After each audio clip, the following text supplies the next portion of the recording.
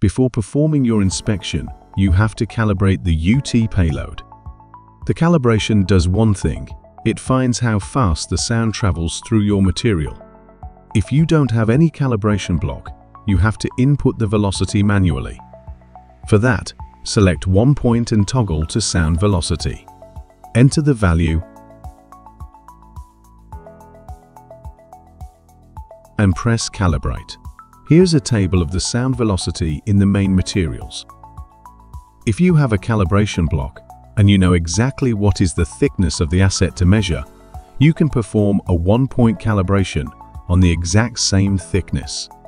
If there is no step at the exact same thickness, you can use steps that are close to it. A thickness difference of 10% is acceptable. If you're not sure about the thickness of your asset, or if your asset has different thicknesses, you should perform a 2 points calibration. Choose 2 points that are above and below the range of thicknesses you have to measure.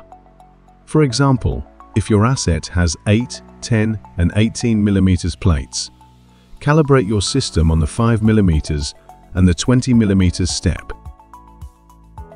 Click on the 2 points button and enter the step's thicknesses.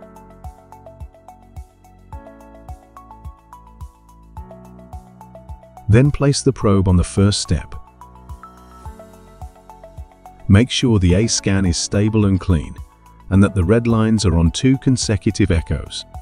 Press calibrate. Then repeat the operation for the second thickness.